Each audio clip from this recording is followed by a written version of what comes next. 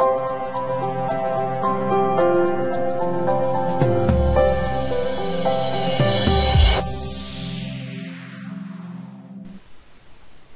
this lesson for Photoshop Elements 9, we'll create a pretty floral pattern from some downloaded Clipart.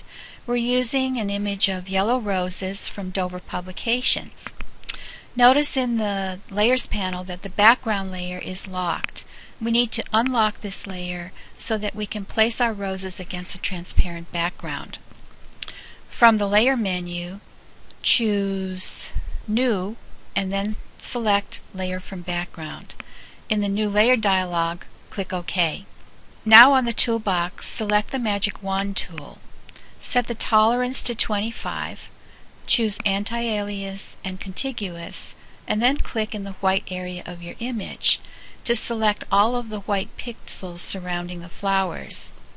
Notice that there is some white between the stems, and we also want to add those.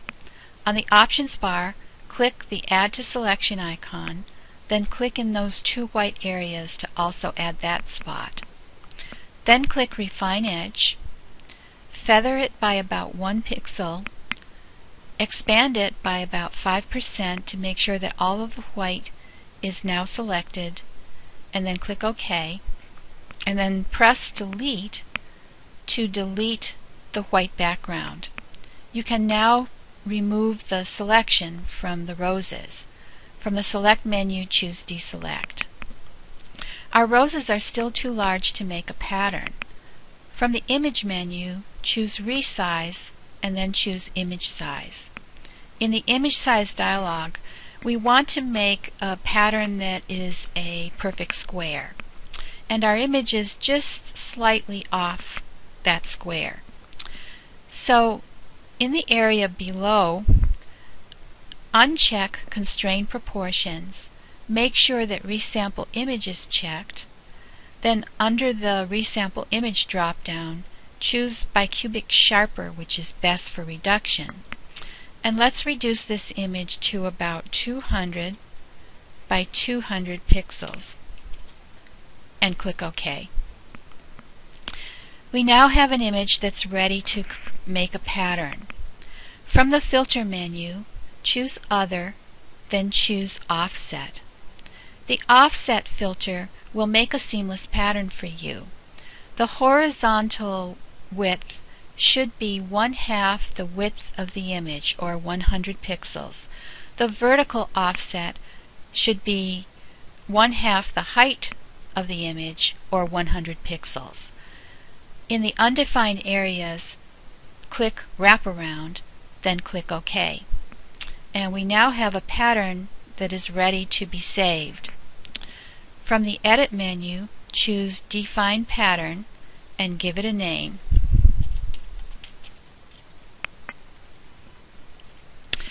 Now to save the pattern, from the Edit menu, choose Preset Manager, and from the Preset Type drop-down, choose Patterns.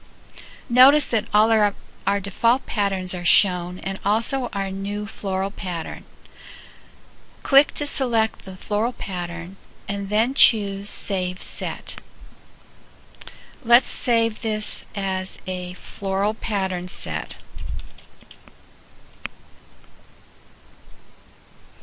And click Done. Let's now see what would happen when we fill an image with our floral pattern. From the File menu, choose New Blank File.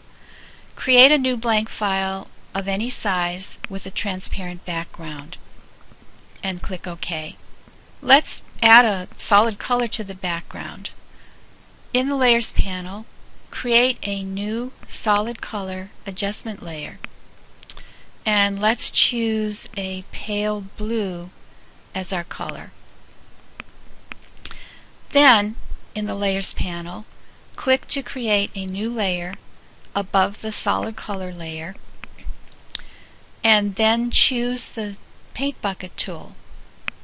On the Options bar, make sure that Pattern is checked, and then on the right, choose the double arrows and choose Replace Patterns. We're going to replace the patterns that we have there with a new pattern, the Florals pattern that we just created. And notice that the Florals pattern set only has one pattern in it, and it's our flowers. Select that one pattern and then click on your image to place the pattern in your image. If you want to change the background colors, click on the layer thumbnail of the solid color layer, choose Hue in the dialog box, and then use the sliders to move up and down and choose different color backgrounds depending on hue. We've now created a pattern and placed it on a solid background. In our next video, I'll show you how to create a diagonal pattern instead of a horizontal pattern, and also a more complicated pattern as well.